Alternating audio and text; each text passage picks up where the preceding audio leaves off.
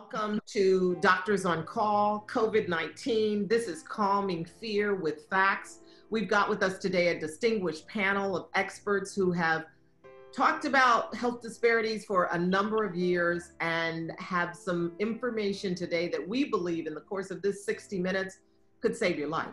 And so you want to pay close attention. Let me quickly introduce you to the panel who will be speaking with us today. We have with us Dr. Georges Benjamin. He is the Executive Director of the American Public Health Association. Also joining us is Dr. Donna Christensen. She is a former member of the U.S. House of Representatives coming to us this morning from the Virgin Islands. We thank you for being with us as well. Dr. Reed Tuckson, who is a Managing Director at Tuckson Health Connections, also a member of the Advisory Board for the National Conference on Health Disparities, has long been an advocate for ending health disparities and eliminating them. And we welcome you to this discussion, Dr. Tuckson, as well. And then last but certainly not least, a new friend for us, but we're excited to have you on board. And that is Dr. James Heldreth, who is the president of Meharry Medical College out of Nashville, Tennessee. We welcome you to this dialogue and discussion today as well. Thank you, everybody. So the question that's on my mind is, all these years we've been talking about health disparities. In fact, Dr. Benjamin, about a month ago, I saw the article you were quoted in where you sounded the alarm that African Americans were going to be dying, that this virus hits, we're going to get hit hard. And we're seeing that real time. Is this what you all thought it would look like, this pandemic would look like once it hit, because we knew the health disparities were already there? You know, I absolutely was concerned about it, which is why I raised the red flag quite a while ago. And I got to tell you, we saw this early on with H1N1, although we had a vaccine, so it didn't get to this point. But I'm absolutely, based on my clinical experience, and I'm sure the others, knew this was going to be like it is. You know, we knew that for all of the reasons that we'll talk about, that the African American community was going to be hit hard, but we expected our country to be better prepared. The fact that only now data is coming out, supplies are still, not where they need to be. So we expected that our communities would be hard hit, but we thought we'd have the resources to do better with them. I guess from my perspective, if you look at the data that came out of China early on, it was very clear that individuals with hypertension, diabetes, or some other more comorbid condition were getting sicker and dying. So we could have predicted this way back in early January, December, if we'd had a national strategy that was paying attention to what was going on. So it's disappointing, but not surprising that we find ourselves having this conversation. If we'd had a strategy, I'm still feeling like there's no strategy. But are you feeling that perhaps we might have something, or what is it that you all believe we should be doing? From my perspective, given that people who have underlying conditions are vulnerable, that includes people in nursing homes, for example, or assisted living facilities. The only way to protect them is to keep the virus out of those communities. And the only way to do that is to have a strategy that involves testing, contact tracing, all those things you do to keep the virus out, because we don't have a vaccine, we don't have a drug. So the only thing we can do is keep the virus out. And that requires a small army of public health workers, planning, testing. So, and that's where we need a coordinated national strategy, because a pandemic is a collection of epidemics that are breaking out in various places. And that's been my biggest disappointment, that there is no coordinated national strategy. And on top of that, viruses do not respect borders. So unless we're all on the same page in this, Tennessee might do a great job of controlling the virus, but if the neighboring states don't do that, as soon as we go back to normal, we'll be back in the same place we started. That's what I mean by a national coordinated strategy. I think that that's an extremely important point. And so the point that I was trying to emphasize is that we are experiencing a perfect storm of a bunch of variables all coming together at the same time, and it's completely predictable. The fact that we live in such concentrated environments where we're such densely collected together in terms of our population in the urban cities is a significant issue.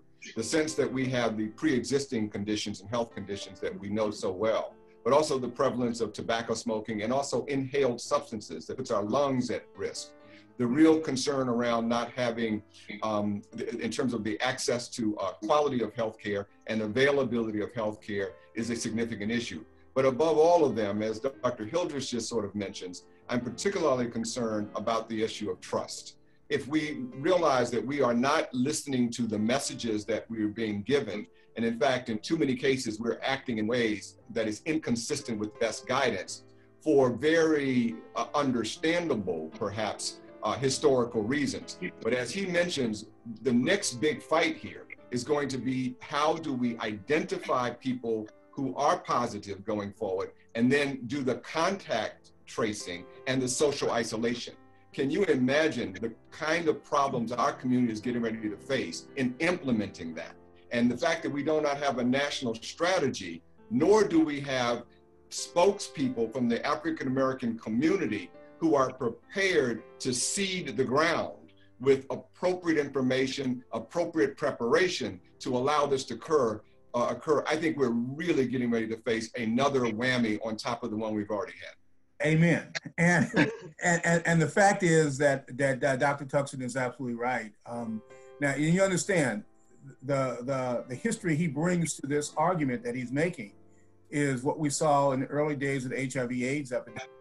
I know Dr. Hildreth absolutely was involved in this fight, and Dr. Christensen, of course, was in Congress. So we've all had to deal with this. We know that we have to get to barbers and beauticians and people of faith. We got to speak to people in culturally competent ways. We've got to deal with all of our public-facing members of our community who are at enormous risk. We've got to make sure we demand that employers do some things to put them, make them safer. And we need to give them the skills of what they're going to do when they get on that bus. Right now, there's not a lot of people on that bus. They can physically distance. But what do they get on when they get on that bus and that train and it's packed? How do they protect themselves then? So we got to give them the skills and knowledge to actually do this. I know we're going to talk about returning a little later, but right now is the time to put that information in play. You know, and I just wanted to go back a bit to say, you know, we really shouldn't be here. We've been meeting for what, 13 years, Carolyn? Yeah, 13. And trying, you know, beating the drum about health disparities and calling our country to action. And I mean, our 13 years, it goes back, we've been hearing about these disparities for centuries. And I don't know, I'm hoping, but I'm really doubtful that our country is even going to listen after this. So we really need a lot of activism. We need everybody to be very vocal wherever we need to be to make people listen, because this is, you know, we've been saying this for years. You know, one thing else I think in addition to that extremely important point, and I note that again, as we focus this segment of the conversation on what we're going to do right now, the notion of testing is extremely important. Dr. Hildreth, I think, did some very important work and made some very important comments that were distributed nationally about the variability of testing in our community. The point being that one of the things that Dr. Christensen is talking about is that we have been aware for so long of the disparities in the quality of care that we receive, the way in which the health system interacts with us. I am very disturbed to be seeing reports of thousands of African Americans who demonstrated symptoms, but were not referred for testing. So this is another element that I think we're going to have to deal with, and that is to hold. And I think, by the way, let us be extremely complimentary of the health workforce that has put itself on the line, saving people's lives. So I want to be careful about beating up the delivery system at a time where they are really literally, risking their lives. That being said, I think we as African-American physicians are going to have to be working in compassionate ways with our colleagues, working with them in responsible ways with our colleagues to help them to understand that they may be, even with their good intentions and their wonderful heroic efforts, they may need to also be thinking about the biases they bring to the situation so that we can be sure that our people are being referred for testing appropriately based on scientific evidence. Well, testing, because Dr. Hildreth, you said that word probably about 5, maybe 10 times. Testing, we need testing. I'm hearing people can't get a test, okay? Or either there's disparity there. There's the friend that's in Washington whose doctor refers her to Bethesda and she gets a test in Bethesda, but the friend in Maryland, they're not doing any tests. Right. So if that's the solution, how do we get there faster? Unless you know where the virus is. Some people have referred to this as the invisible enemy. How do you make the invisible enemy visible? You test. You have to know where the virus is. And especially in vulnerable communities, you then do the things you need to do to keep the virus out of those communities. But the fact that we spend $3.5 trillion on healthcare every year, and we're scrambling to find swabs and face masks, is just incomprehensible to me. I mean, there's no way that this should have been the case, but it is the case. So what I'm trying to do at Meharry Medical College, and I'm sure others are doing, is to have a focused effort in my own community here in Nashville to make sure that the people that we care about can be tested, will be tested. And that is why we set up our own assessment center, because we didn't want to wait for the city or the state to do it. We just decided to do it ourselves. But we had it ready to go for over 2 weeks, but we couldn't launch it because we couldn't get supplies. That should not be the case in this country that we live in, but it is the case. What can I say? Same here. We should be testing all of the people who work with our seniors in places where there's senior housing or in our prisons. We don't have enough test material to do the kind of testing that we need to protect our community. We do testing, but supplies and PPEs are really hard to come by. So it really limits us here as well. This is an important point, and let me just quickly insert here. While we certainly have reasons to be celebratory and concerned about the workforce having protective equipment and so forth to do their jobs, the way in which many of those people or patients get to the hospital is on public transportation. It is on other kinds of elements that have us providing service to get that. We are appropriately applauding at 7 o'clock at night all the health workers, and you have all kinds of people blowing horns and so forth, and that's terrific. But we're not blowing horns for the poor folk, the lower class folks who are having to do the service work to make all of that happen. And I think we've got to really, really decide in our outrage, in our advocacy, is to say, you have to give the people that are on the front lines that are so-called essential, which does not mean and should not mean throwaway people. That's right. But they are essential people. If they are essential, they should essentially have what they need. Let me just say, turns out this week is National Public Health Week. Yes, it is. We have been not just celebrating those people that are paid to do public health, but we've also been celebrating those people who all of a sudden realize that their second job in life is public health. Mm-hmm. So we welcome those sanitation workers, those grocery clerks, those people that are cleaning those rooms. Mm-hmm. I want to welcome you to our family of public health. And I just want to publicly thank you on behalf of the American Public Health Association. That's right. Protecting the American people and being out there for us each and every day.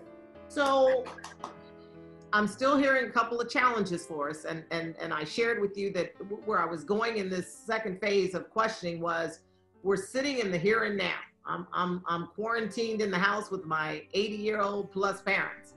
What can we do to stay safe?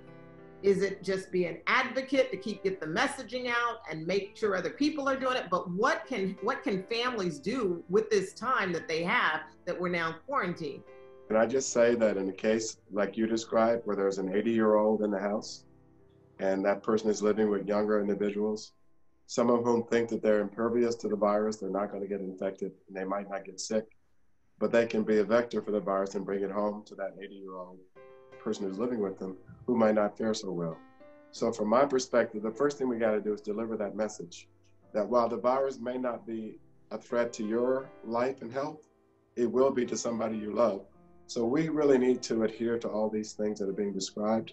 But I'm acknowledging that in some households where you have 5 or 6 people living in close quarters, we might not be able to do that. So we need to take some actions to protect the people who are living in those environments. And that requires resources, PPE, and some other things. So we got to get people to understand this is serious.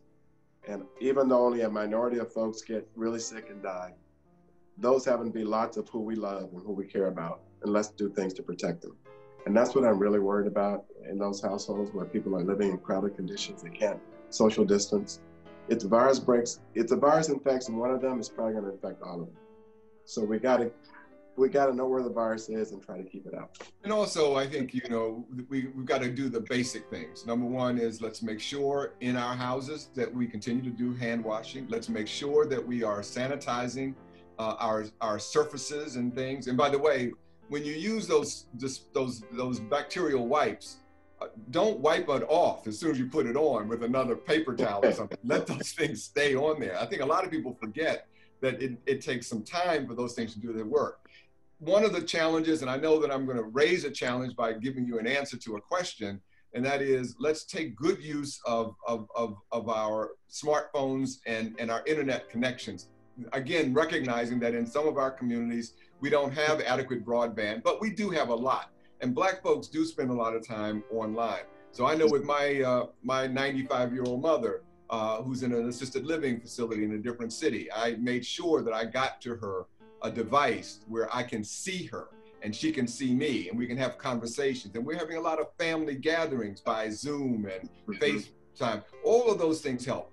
Also, I would suggest that if there is a grocery run that has to be made, and we do have to go and make grocery runs, you put on the mask, whatever you do when you go out, you put on your gloves. But then if you know that there is a family next door, around the corner, or in your apartment complex, go shop for them. Combine it so that only one person has to go out, do all of it, bring it back for everybody so that everybody doesn't have to go out and risk their lives. Do it in sequence. Come together as an extended African-American family. This is our tradition. We've been doing this since slavery. So we ought to be able to have that part down. And then finally, I think we need to be really careful about church. And we know how important faith is, but we should not be the ones going out as we are continuing to see to church environments and then coming back and infecting grandma. So let's do church online as well. And maybe we can have prayer in our home and make that a big part of it. Those are some of the things we should be doing. And Reed, I think you probably would echo the same with funerals. I know there are limitations in some places where only 10 people can attend the funeral. And I think it was Chicago that I read, they actually have done the research to determine that it was a funeral and a party that created the vector piece. And I'm gonna come back to you, Dr. Hildreth. Get ready, I want you to walk us through the vector. But do you wanna add to that? I think you're absolutely right. And I think one of the most horrible aspects of this pandemic is that people are dying alone. Yes. And as a result, not only are they dying alone, but they're having to be buried alone. And so I think this starts to really be a horrible reality. But having said that, it comes back to, I get a gazillion pieces of things to my cell phone with people from all kind of Black social networks who have every kind of joke and every kind of crazy little thing, and it lightens the mood.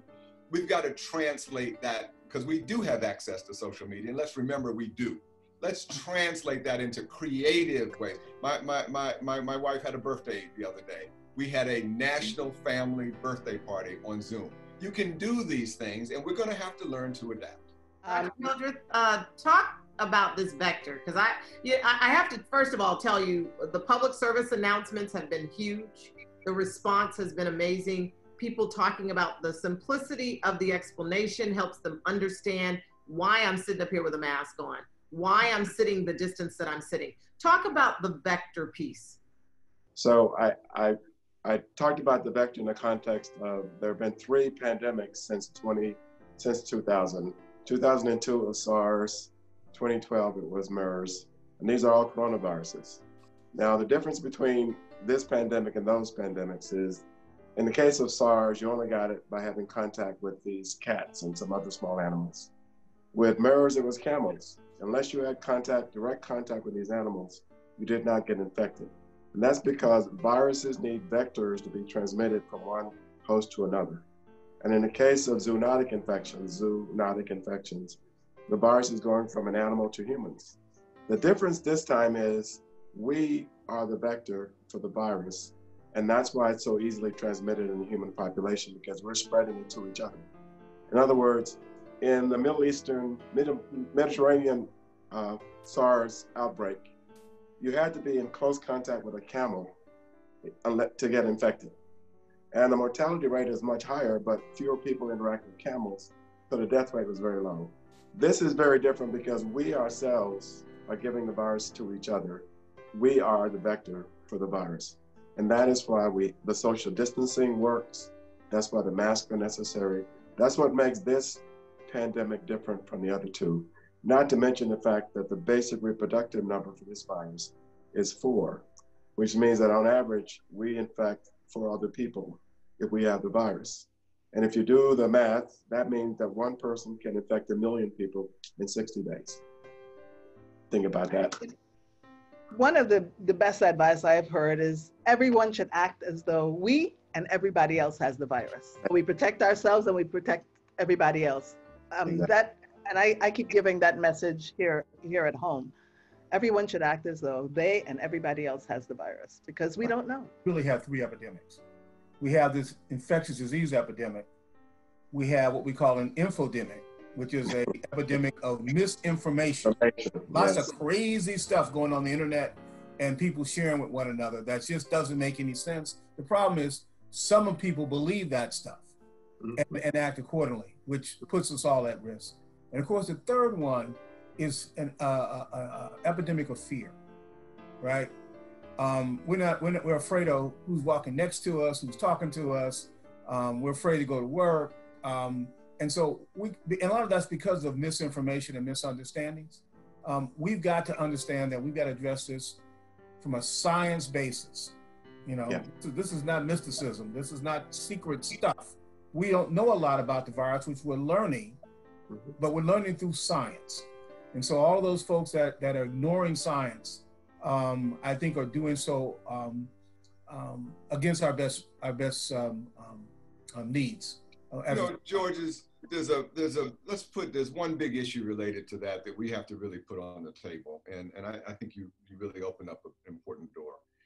We in the Black community have reason to be fearful of the way in which our society treats us.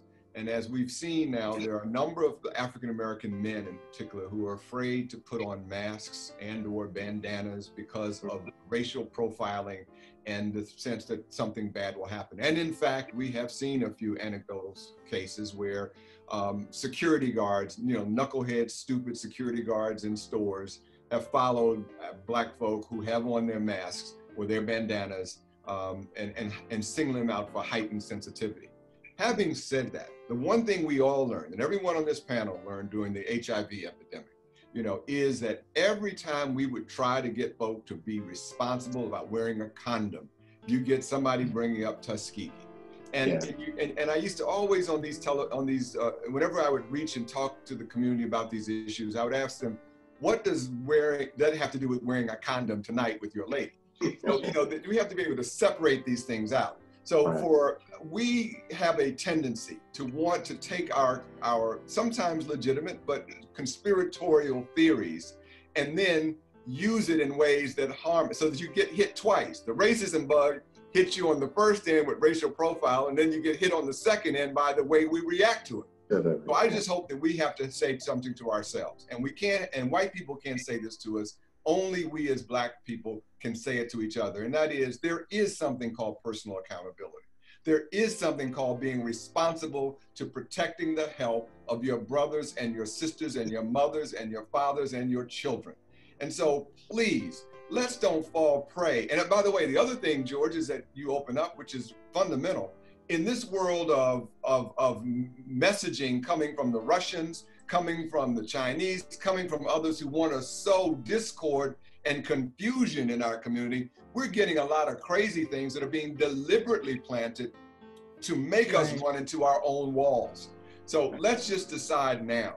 We have to stop this foolishness, hold ourselves accountable for our behavior, and stop letting old excuses cause us to die in new ways. Your comment speaks right to one of those questions I've seen out there from people who are suggesting, why would I go into a place and let them test me? Y'all remember Tuskegee, right? Why would I do that? So you're right. We've got to get rid of that history. We've got to get past that history. I mean, this death and dying out here in these streets is real. It is real. And you know where it's going to come up even worse?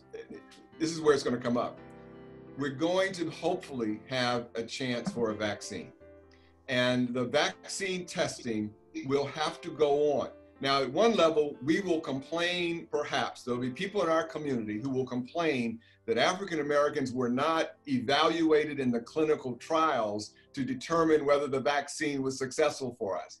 Then we'll have another bunch of people who are going to say, I'm not going to let them test me. I don't trust them. Don't you remember Henrietta Lacks? Don't you remember Tuskegee? So we're going to have this whole spectrum of stuff. At the end of the day, the only result of those kinds of paranoias are going to be we will die quicker. We won't have the vaccine, and the same will happen with the medications as we come forward.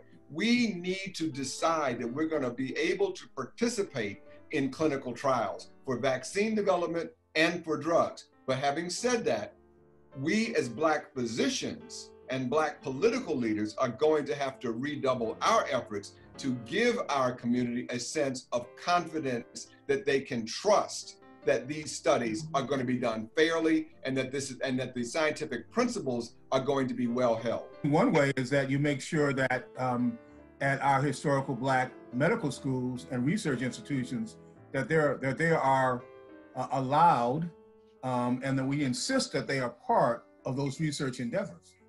Absolutely. That they're adequately funded to do so. To that point, we've been in discussions with the leaders of the Congressional Black Caucus to make sure that next $2.2 trillion includes money for the 4 Black medical schools to do research on drugs and vaccines, because we believe we can get our people involved in the trials and vaccines much more successfully than in white institutions. So we totally agree, and we're trying to make sure that our medical schools are right there at the front lines in developing vaccines and drugs for all the reasons that you said. But Dr. Hughes, also, if we could find a way to get some money, and we got to start thinking outside the box. We need our hip hop and rap community to help us to get ready for this, because the people that we really need to reach are the people listening to our media stars. And so there should be, right, like starting Monday morning, which is already too late. Monday morning, we should be having the ability to convene the Kanyes and the Drakes and so forth and so on, and have them be able to start pumping this message out. There is an online relationship that I know of between these people, but but they're not concluded in any grant. So with your influencer, perhaps we can do that, and if maybe you and I can talk offline at some point. That'd be great. Yeah. It was a really good town hall sort of with P. Diddy last night and Van Jones and Al Sharpton. And they were the hip hop people were really good. Their message was really very powerful, and I agree with you. We need to use them more. Absolutely. So let's talk timing, because somewhere I heard something about coming out at Easter, and I don't know about y'all. I'm not coming out. But let's talk about timing. Well, the biggest challenge, if I could, unfortunately, I'm going to have to go step away. So let me just make one comment here. We have, again, the double-edged sword. This is kind of like when America gets a cold, we get pneumonia. The timing is important, because if we all want to be conservative on the timing, yet we are on the sharp edge of the stick in terms of economic vulnerability. And so that we do have that double-edged sword. I think, though, that, and I would hope that this is what you would also be saying, Dr. Hildreth, is that at the end of the day, if you come out too soon and this crisis continues to worsen or rebounds, then the economic consequences will be double. So I think that we, with our relationship with the Congressional Black Caucus and other well-meaning political leaders, we're going to need to, in this 4th round of the stimulus package, really need to push a lot more money into the hands of the most vulnerable of our community. But because if we go back too soon and we get hit again, it's going to be doubly worse. A lot of references have been made to the AIDS epidemic, and I think we need a state of emergency. The numbers are crazy. So I know there's a state of emergency, but in our community, there needs to be a call for a state of emergency to make sure that the resources get to our communities. And let me remind folks, the most vulnerable in our community are already back at work. All right. So what we need to be doing is making sure we protect them right now. That's a good point. And then we need to figure out how folks like me that can sit at home can get back to work. And protect them. And protect us. I think that's important. Reed is right. We don't need to go back too fast. We need to follow national statistics. You know, my guidelines have always been arguing that we need to be following the death rates and the hospitalization rates. But let me go back to Dr. Hildreth's initial point. That has to be, that information, which is clinical information, has to be coupled with information from testing, and then utilized through old-fashioned shoe leather epidemiologists. Now, you can do some of that online with social tools, through a whole range of new things that are coming out right now. But the bottom line is contact tracing, follow-up, knowing who's infected, making informed decisions about staying away from one another, until in effect we burn this thing out. And also, one of the great things is going to be the impact of innovation. And so what you're seeing now coming out of Silicon Valley are extraordinary new tools for doing this kind of contact tracing, using our cell phones and using GPS data and so forth and so on. My point being that the modern world of innovation and technology, well, on one hand, may be threatening to people of color who are, again, concerned about trust. On the other hand, if we are not able to have access to the same new innovations, we will see the disparities gap continue to widen by those who have and those that don't. And so one of the things, George, is I know that people like you are in a position to do is that we need to be sure that we are talking to the young innovators in Silicon Valley who have not had a lesson in history, who don't think about the issues that we think about, who are well-meaning, but perhaps naive about their technology and how it works in the context of real life. We're going to have to sensitize them to what our struggles are and make sure that these new innovations don't worsen and exacerbate an already wide disparities. So I'm sure that you and all of us can get some of that done. Personal responsibility. When we hear about health disparities, there are things that we can personally do to make sure that we're not on that vulnerable list. Can you speak to that? I think that, and again, it comes back to always being respectful of the conditions under which we live and our history. But having said that, I, for one, am sick and tired of excuses. We make too many excuses about our health behavior. We control our own lives, as George said. No people but a people can save a people. We have got to stop waiting for the white man to come riding in on a white horse and save us. We know how we're supposed to eat. We know we're supposed to exercise. We know we're not supposed to smoke tobacco. We know we're not supposed to be abusing drugs. We know all of those things. And what we've got to decide to do now is, now that we see that because we have the health statistics and things that we have, so much of related to behavioral issues, that we can control ourselves. Now we see the consequences when a virus comes, and we now get it worse. So let this be a wake-up call to us that says, you know what?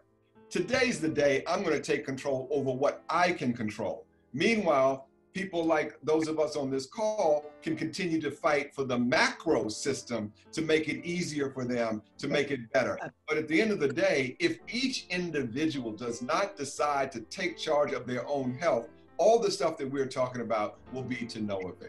So Dr. Hildreth, you want to add to that personal responsibility? You certainly gave them some good guidance in some of the public service announcements, but what would you add to that point?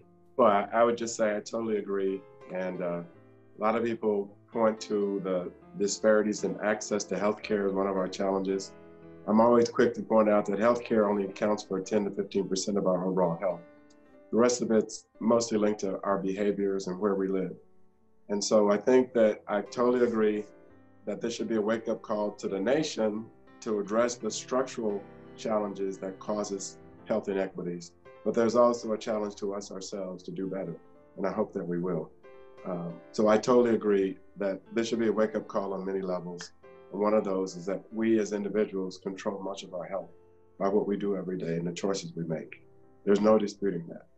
Definitely agree. And on the other hand, it's personal responsibility, and it has been said, it's also those of us who can have a voice to work on the macro areas so that even when people take personal responsibility, that the system is there to support them and make sure that they have the access to the care that they need. And that, we've been really relatively quiet as a community, and we really need to be more vocal and more active in ensuring that people start to listen, because as I said earlier, the message has been going out and not much has changed in terms of the social, economic, environmental determinants of our health. And if that does not change, yes, David, I said it, if that doesn't change, nothing's going to change. Thank you. You're referencing Dr. David Rivers, who is with the Medical University of South Carolina and has been spearheading the annual gathering of the National Conference to Eliminate Health Disparities. And again, as Donna said earlier, it's been 13 years that we've been having this conversation. You've been in the conversation too, Dr. Benjamin. What would you add to the personal responsibility piece? Yeah, let me focus on a couple things that Dr. Tuckson mentioned. Tobacco remains the leading preventable cause of death in the world. And so for all populations, we want the people to get help with their smoking. And by the way, you can still do so virtually. Secondly, we know that both tobacco use as well as vaping, particularly for young folks, it does for all populations, all ages, but particularly for young folks, puts them at risk. There's a fair amount of studies now coming out, both of China in particular and some of the other nations, of where people who smoke or vape are much more likely to get, if they get coronavirus, much more likely to get real sick and die. Yes. So we know that that's important. Second thing is, yes, we're all physically distancing, staying away from one another. We talked a great deal about social cohesion as part of that. Dr. Tuckson was quite eloquent about that. But, we got to figure out being about couch potatoes. And we need to be active at home. Don't just sit at home if you're at home. Become active, eat right, get up and do more. That's going to be very important. I'm one of these guys that struggled with my weight my whole adult life. And I can tell you that I'm getting up more and walking around because I'm doing a lot of these things on Zoom and other video type of conferencing. But you got to get up and you got to do some other stuff. Otherwise, you're not going to be healthy. And then finally, find somebody, call your best friend, call your family, talk to your neighbor, stay engaged, because this whole issue of loneliness and depression is a big issue. And this is not the time to know that, your cousin or your uncle that gets a little blue around holidays and things like that. Now's the time to pick up the phone and engage them so that we can deal with issues of behavioral health, depression, domestic violence, child abuse. All those problems go up when we're forced to get together under the same roof in close quarters. And we need to just cool out, take a deep breath, and try to help one another. Dr. Hildreth, you would add anything to the thought of, particularly on the mental health picture? I mean, it's a stressful time. This is a stressful time to be quarantined for weeks. Yeah, I think it's really important, and what we've done at Meharry is to try to make our members of our behavioral sciences department available to those in the community who need counseling or to tap into those services. It's really important, especially when people are living alone. And that's what we try to focus on, is to make sure they feel connected in any way we can, because it is a serious problem. And we talk about social distancing, and I've started to talk more about physical distancing, because we still need to be socially connected. Here in the Virgin Islands also, our behavioral health division of our Department of Health, plus a lot of the community behavioral health professionals, are really doing a lot to reach out to the community on radio and through ads and different kinds of messaging. But we also have to pay attention to our staff at the Department of Health, which is also under a lot of stress, dealing with those who have to work and those who are at home. we are indeed seeing an increase, I think, in domestic violence. So we're particularly, we met with a number of the organizations here at home that focus on domestic violence to develop some ways of reaching out to our community to try to address that as well. When the pandemic first broke out, a lot of people said this would be the great equalizer. It has not. It has not been. But as we sit here today, and so many of you all have been, I almost call you futurist in the sense that, you know, you would come to these conferences each year and talk about what was happening in the community. What do you see ahead? What's your best prediction based on what we're seeing right now at this moment? I sit with a group that's led by E.T. Windsor of the Department of Education and Dr. Golda Downer at Howard. That's HBCU Emergency Management Workforce Consortium. And we need to get more involved in emergency management as a community. I also sit with the Alliance, the Mental Health Alliance, All Healers Mental Health Alliance, that works with communities around the country who've had to deal with disasters and the long time it takes for any kind of recovery to take place, not to mention the differences in responses in our community. So we really need to get more involved in emergency management. We need to use our HBCUs. We've started a little pilot project on that to get our students more engaged in that so that we can have our communities better prepared for whatever is gonna come, because this is one pandemic, but there'll be another, and there'll be another, and we need to be better prepared than we are. We don't know, we don't know for sure timing, over the next couple of months, we know that we'll be getting more data around, we'll get better testing, we'll get more data around what's happening literally real time in the community. We'll have many of our urban centers that were first to get this significant outbreak. We'll begin to see, we'll peak and we'll be on the downside of that, we hope. The challenge is that as we begin to reintegrate and go back out in our communities, we do have that risk of this returning. So it does have to be a measured return. I think we're going to have to insist on that. And then we hope, let's say we're all open and back and doing what we do sometime in the fall, hopefully early fall. We have to hope that we understand by watching what's happening in other nations about the return of this virus and what their experience is. So integrating the experience of other nations into our policy and decision-making, coupled with the real-time experience that we're having each and every day in this community is going to be very important. And then I think we need to then step back and say, okay, how does that impact various populations? Vulnerable, communities of color, communities that people that are in various sectors of jobs. We have to think very clearly about each of those and recognize we can't deal them with all the same way, because each of them has different vulnerabilities, not just how they get exposed to the virus in their daily lives, but it changes when we start returning the community back to work. And we're going to have this. It's going to have to be a national engagement. We've already learned that good decisions can be made at the local level. People trust their local people much more, but it has to be guided on the national scale. I agree with the last point that, we got 50 states. Each of those states is dealing with this in a slightly different way, in a slightly different timing. And I remind people that when the economy was at its fullest strength, there were like 44,000 flights a day and almost 3 million people moving back and forth all over the United States. And all it would take is one person who's not known to be infected to put us back in a position where we're having an outbreak, a major outbreak for that matter. So my concern is the lack of consistency and coordination in our country. And part of this is what I call American exceptionalism.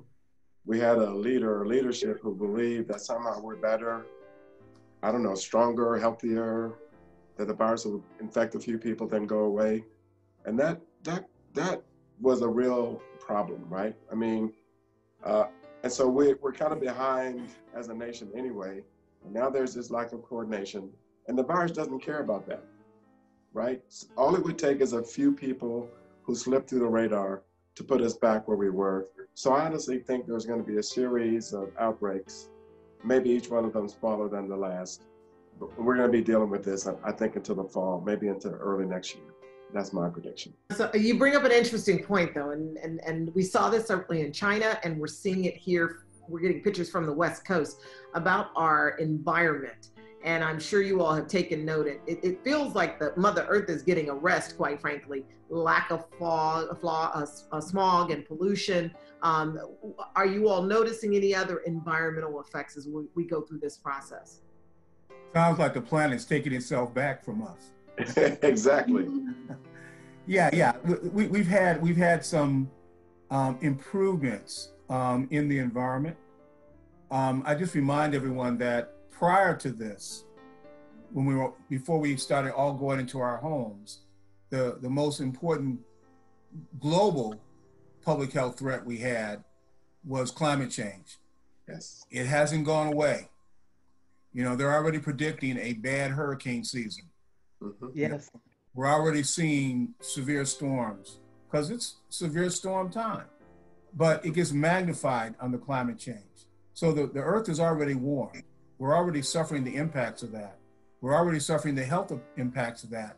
We also, for example, know that pollution also puts your lungs at more risk if you get the coronavirus, that you get sicker and die sooner. So Right. We have to be comfortable with the fact that there is a little bit of a improvement in our environment, but not comfortable enough that we shouldn't still begin to implement and move forward on climate change in particular. Yeah, we may not have as much violence from gun violence because folks aren't out in the street right now, but we know it's going to come back in the summer. It always does. Right. We know that all those chronic diseases that people have, their heart disease, their lung disease, their kidney disease, it did not go on pause because of coronavirus. And so those folks that are not seeing their doctors right now, we're going to have another wave of bad chronic disease outbreaks, as you know, a few months from now, as we continue to delay folks receiving the care that they need to get right now. So we've got to roll up our sleeves, and we got a lot of work to do.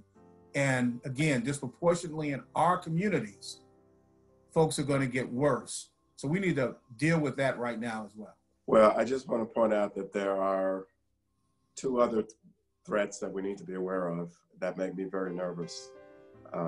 One of them is that as human beings grow in numbers and we encroach in new habitats that we've not been a part of before, we're going to get exposed to microorganisms that we've never been exposed to before.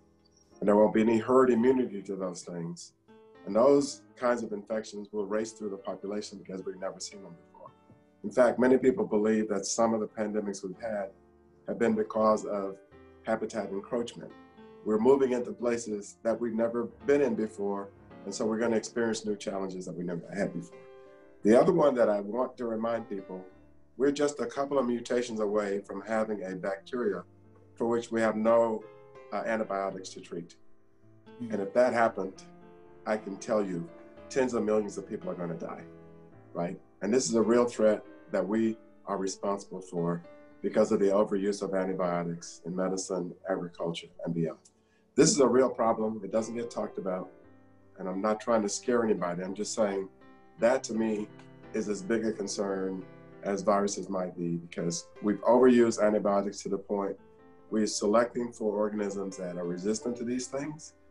And we're really close to being in a situation where there's going to be a bacteria, there's no antibiotic to treat it, and millions of people are going to die. We need to change our behavior, not only as individuals, but as a country, as a community. Exactly.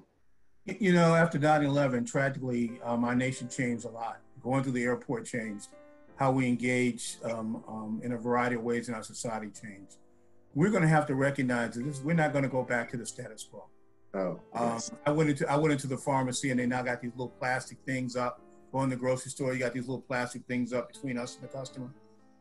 Those may not ever go away. We've got to think about how we, continue to move forward in a society.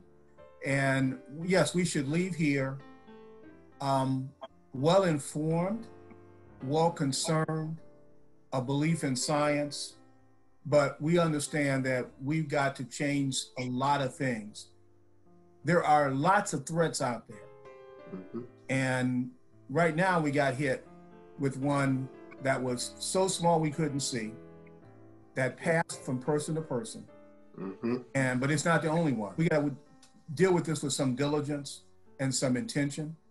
And if we're going to solve this problem, then we need to recognize that communities of color need to be part of that solution, and that our future is absolutely in our own hands. We don't come out of this experience with the lessons that we've learned from all of the missteps and mistakes, then, shame on us. We need to come out of this stronger and better than we are today. I'm going to pause it right there as we conclude this discussion, but we certainly have raised enough material and enough of my interest to know that this conversation has to continue, and the advocacy that we need to do in our community must continue. It is not optional.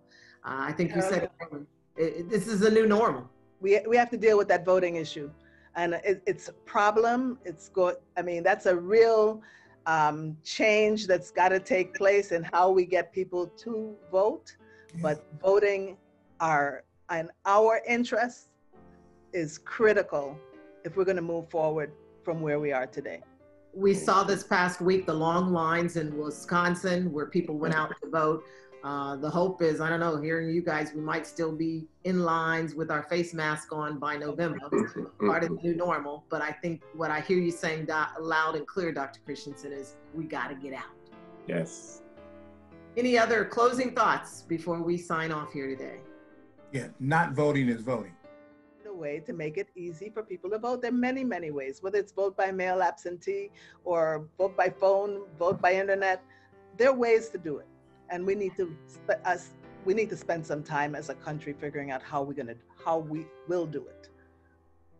Yes. I think someone was pointing out the other day, if you can do the taxes online, you could probably cast that vote online as well. That's right. Well, I can't thank you all enough for what you have done for us today, and that is to spend your time and to give us some sound information that we believe can calm some of the fears simply by having some facts. And for that, we are thankful and we are grateful. We would be remiss if we close today without pausing and at least turning in reflection and remembering with fond hearts those that we've lost. I don't know about you personally, but in the last 14 days, I've lost 3 friends and a classmate.